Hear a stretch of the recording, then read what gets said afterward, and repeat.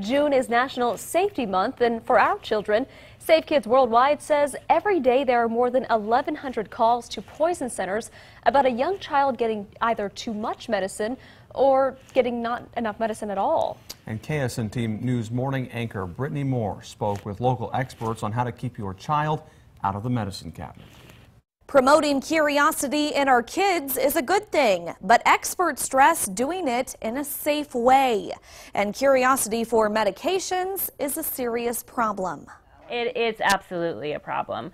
It is a very common thing for children to get into medications that aren't intended for them, or just, take too many of something that was intended for them. Many medications look just like candy. You can see here how so many different medications look just like candy, and sometimes it's even hard for adults to tell what is what on those.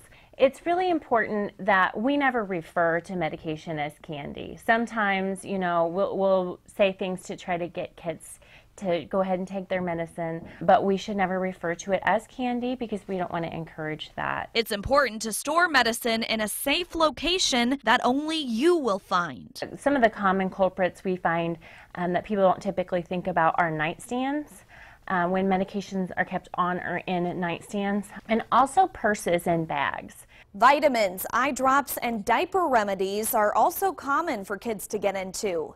Safe Kids Shawnee County recommends having the poison control phone number on hand at all times. It's 1-800-222-1222, or you can text the word poison to 484848.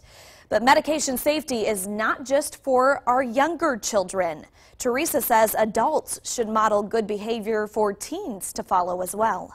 Kids will naturally do what we do rather than what we tell them to do. So if we read the medication label every time, follow the instructions when we take medication, they'll be more likely to do that. And to avoid any accidental overdoses, Teresa also recommends that you closely follow the dosage recommendations and relay any medication instructions to temporary caregivers.